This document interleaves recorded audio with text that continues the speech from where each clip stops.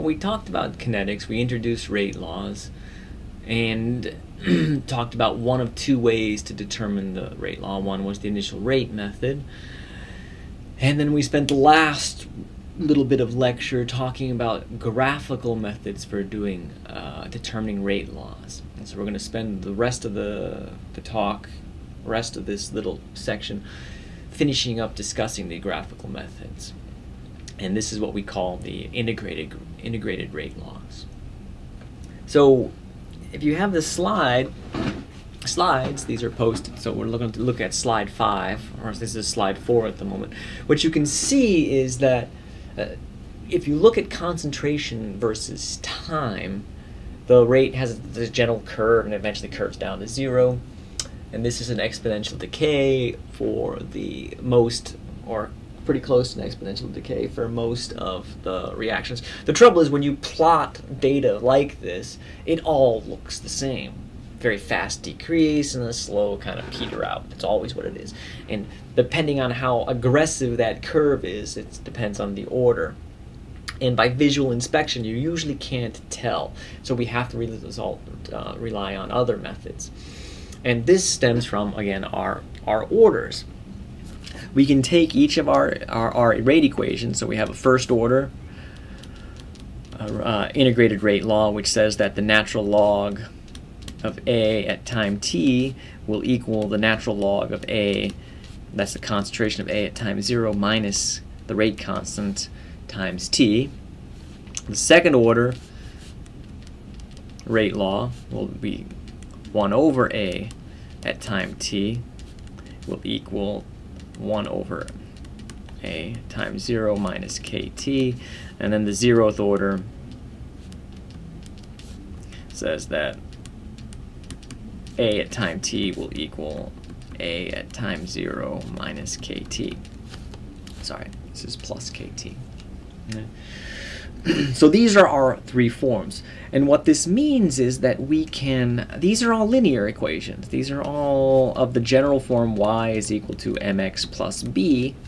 And so therefore, if we plot them, y versus x, x versus y, we should be able to get some straight lines, and the slope of those lines can tell us different things.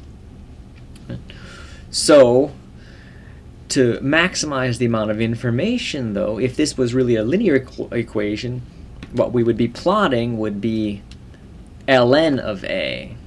So this would be equal to a constant,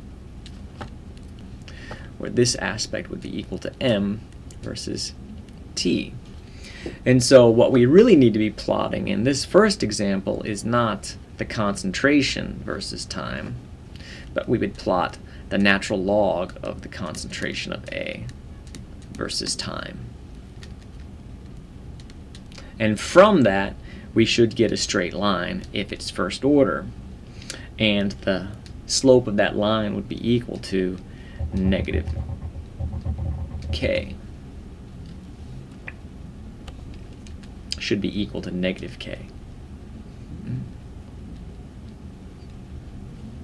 In a similar fashion, we could plot 1 over A versus time, and we should get a straight line with a slope equal to positive k.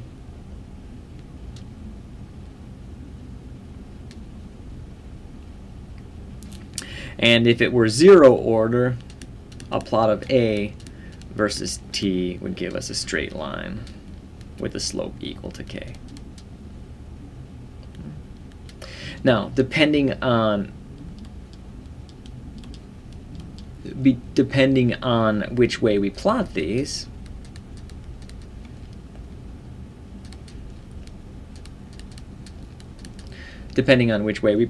we should get straight lines, and depending on which one gives us a straight line will give us the order of the reaction. So it's kind of backwards, you know. We don't actually know what the order is, so we plot them all.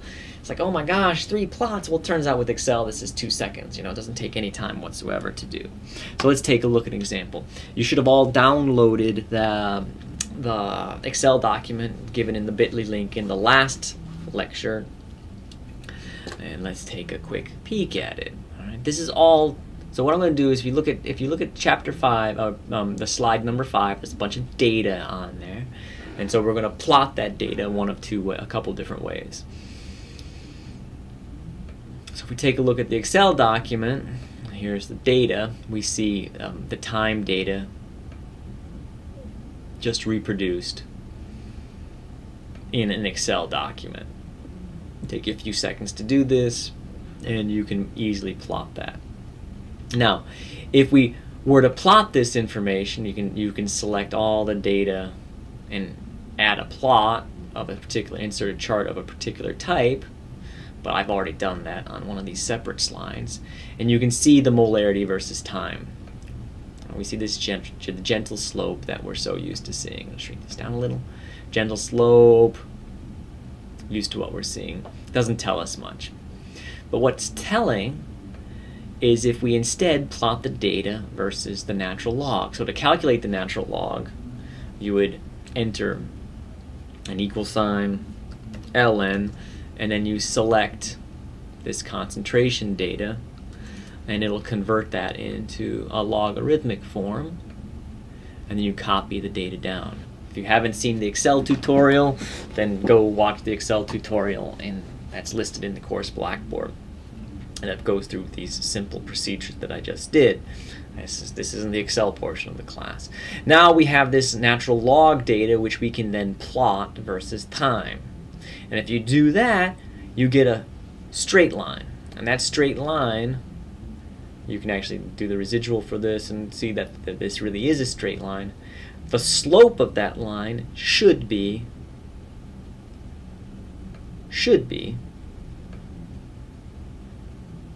equal to negative k. And so we can look at the linear form of this equation. Y is equal to mx plus b, m being the slope. And so we can then take, in this example, m would be equal to negative 3.50 times 10 to the minus third. That would equal negative k for the first order reaction. And so therefore k is equal to 3.5 times 10 to the minus third. And the units would appropriately be inverse molar, inverse seconds. Once we see the linear plot, we know that it is first order with respect to A, and therefore we know the rate law. Rate is equal to K time, and we can then use that information and our newly found K to calculate the rate at any time. For the second order rate law, what we see is that we know the differential form of the equation, rate is equal to K A squared. The integrated form would be 1 over A at time t will equal KT plus 1 over A at time 0. Again, 1 over A at time 0 is a constant, and so what we can do is we can use this to plot our data 1 over A from our plot. This should be an increasing slope with a value of K.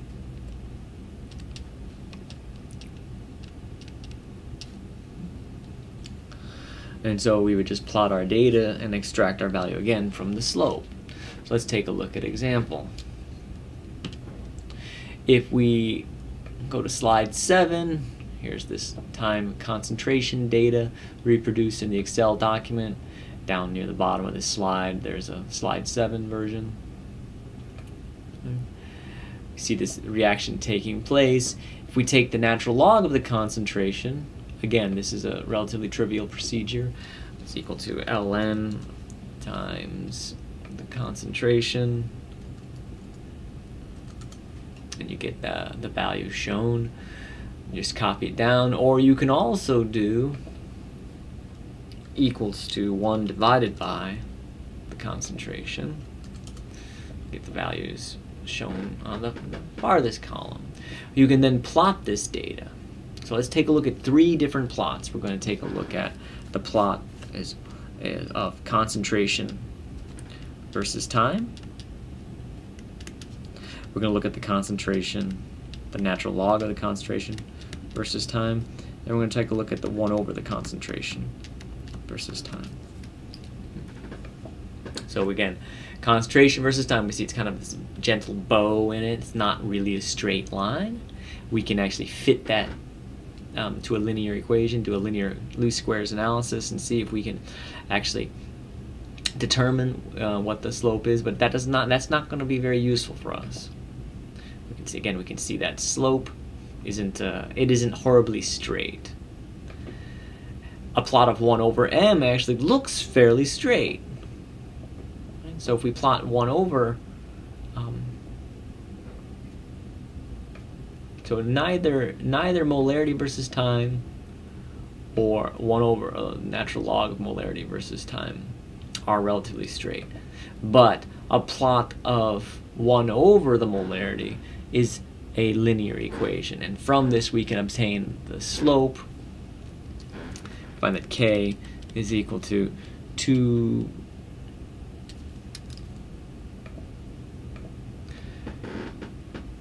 we see that the slope is equal to 2.41 times 10 to the minus 7th.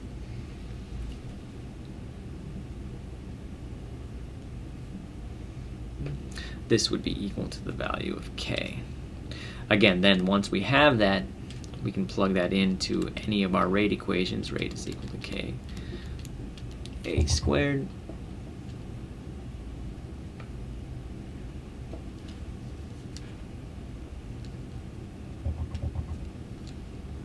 Ka squared, and use that to predict the rate at some other value.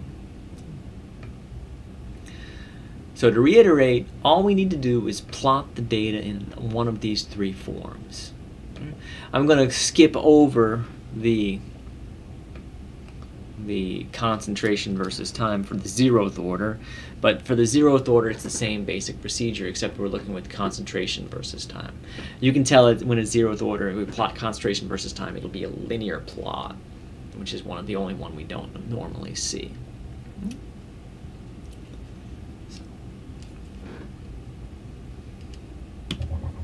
Let's take a look at 13.96 in your textbook. All right? And we're going to plot the data a number of different ways.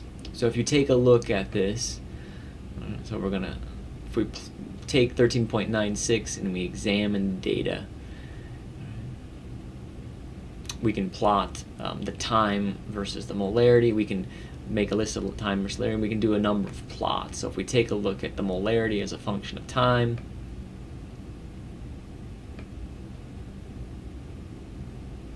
we can see this is what it looks like. It's not very linear. And because it isn't very linear, we can say that, oh, this is probably not a 0th order. We can do the same plot using, this looks like 1 over molarity, or natural log versus molarity. And we see that, again, it's the best fit, the best line we get is for the 1 over molarity plot. This tells us that in the example in 13.96 that this is a 2nd order reaction with respect to the reagent, which is ClO. And so we can then use that to figure out what the rate constant is. And we can take the rate constant, abstract it from the data, and we get the value from the plot. That's simple. So here is the rate constant, 2.35 times 10 to the minus 7th. Once you have the data plotted, it's relatively trivial. So let's take a look at a standard problem where we use the integrated rate laws. So here we're going to use the integrated rate laws.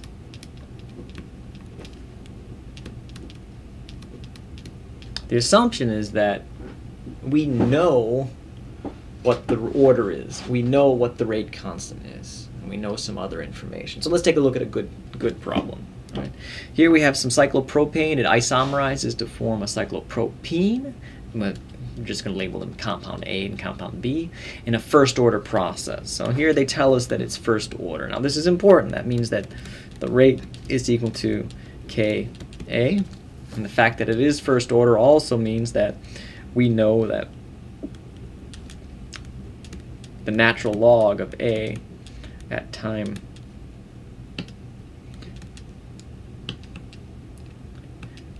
we also know that A at time t, natural log of A at time t, will equal the natural log of A at time 0 minus kt.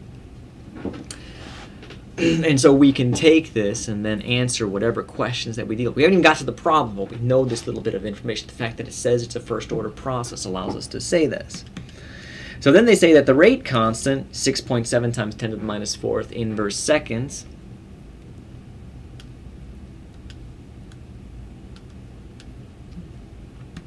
this is important. That means that this is seconds would be our preferred unit. And so they ask us how much A is left. What is the concentration of A after 30 minutes? So we have our unit time, 30 minutes. Well, here's the first rub. 30 minutes, well, we really want to do this in seconds. So this is 1800 seconds. It says 1800 seconds would go by. We want to know what's the molarity after 1800 seconds. And so what this means is that our initial concentration, A at time 0, would be equal to 0.05 molar. And our final concentration, A at time t, is the one we don't know. After that point, though, we know that ln A, we know that it will equal natural log of A at time t. So the natural log of A at time 0 would be 0.05 molar minus K, which was given to us, 6.7 times 10 to the minus 4th inverse seconds, and T in seconds, 1800 seconds. We can then do a little bit of math.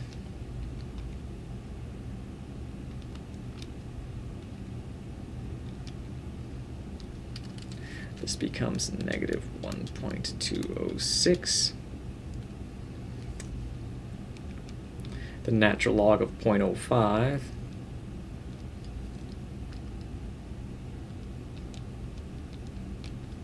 is equal to negative 2.99.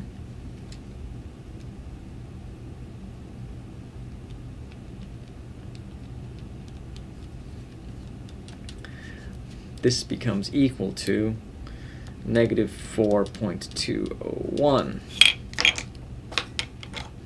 So the natural log of A times t is equal to negative 4.201. To convert from the natural log to a number, we would take property of logs, e to the, take e of both sides is equal to e to the negative 4.201. And so on our calculators, we would enter that as depending on how your calculator works, e to the x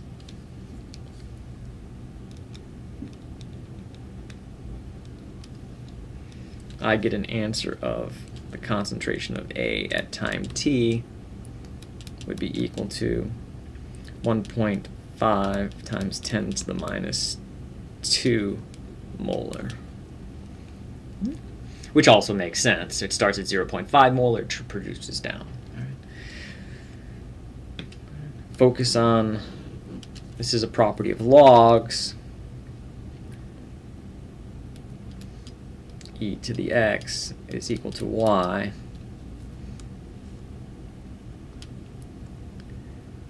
X is equal to the natural log of y. All right.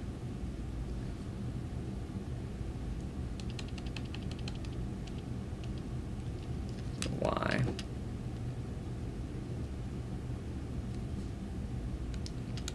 e to the x, this is a property of logs, e to the x is equal to y, x is equal to the natural log of y. It's complementary operations, like multiplication and division.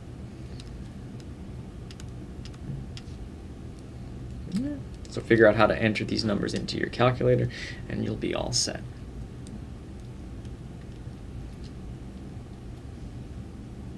So that's a more traditional way of using the rate law. You use a known rate law and a known constant to figure out the other missing information, usually relating time. All right, and we'll pick it up from there in class.